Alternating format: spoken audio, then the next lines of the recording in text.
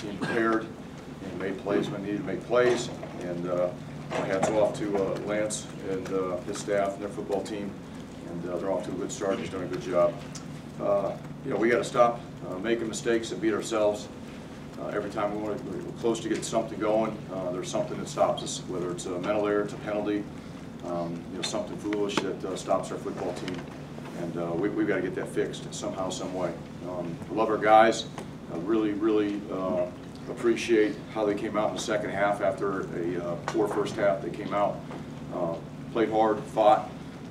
Felt like we had opportunities, you know, when we were down 35-13, got down, you know, in the red zone, and if we score there, you never know what happens. There's still plenty of time to go in the game, and didn't work out. Didn't make the plays that we needed to, and you know, the rest is you know, what it is there the rest of the game. So with that, I'll go ahead and just open up for questions.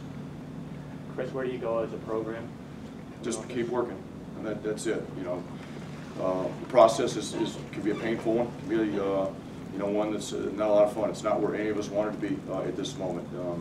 It is where we're at, and we just got to keep going back to work. We got a lot of young players that have been playing out there. We got to get them better. You know, I've been saying that every week, but that's what we've got to do. And it starts again with myself. I got to find a better way to coach. Got to find a better way to lead the team and lead the staff and get our preparation to show up on game day. Because we got the penalties that we had, the mental errors that we had. You can't do it in 1 game. When's the decision to change quarterbacks? I just needed something different. You know, Art didn't necessarily do anything wrong in the game. We just were sputtering, and there wasn't much happening on offense, and just felt like we needed something different, and give a senior captain an opportunity to go see if he could spark the offense. You had some success in the second half. Will you stick with him next week? That's to be determined. Again, we'll have to go back and watch tape and look at you know, what we can do. You know, Art's done a lot of really good things, but the people around him also have to do really good things, and we'll evaluate that position and what we're doing around him again, and make the decision on what we think is the best interest of the football team. But you know, again, Art did some good things, made some mistakes, but you know, everybody else did too. Chris, what's your message to a fan base that might be giving up hope? I understand the frustration. I've been in this long enough. Understand the frustration.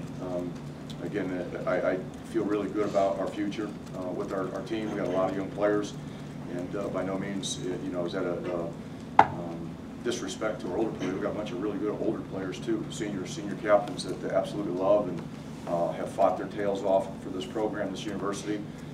We'll keep working and do everything we can to keep getting better. What's your message to the team after this loss? You know, same thing. You know, it's not where we want to be. It's where we're at, and we just got to keep working. Again, there's no magic formula, guys. I mean, you just got to keep working, got to keep practice, got to somehow do it better. Again, it's a process, and it's a painful one right now. You know, and nobody wanted to be here at this spot, and here we are, so we got to deal with it. We'll take 2 more questions. Your team was very good defensively last year. Are you disappointed in the number of big plays the defense is giving up? Absolutely. We can't give up the big explosive plays that we have, especially in the last couple of weeks. You know, we got good players. I think we got a good plan, good system. Again, just like, you know, I talk about on offense, you know, mental errors and mistakes and penalties kill you, and that's what's happened on defense at times. And we've got to find a way to coach it better. We've got to find a way to get our preparation carried over to game day. And you just can't give up explosive plays on defense and expect to win football games. You said that you liked preparation going into these games last couple of weeks. Are there things that you need to do differently on game day, maybe take more ownership of the offense? What can you do differently on game day? Yeah, I can tell you I'm not going to start calling plays. You know, that's not my strength. That's not what I've ever done in my career. And that would be a mistake. I've got nothing but 100% trust and faith in John.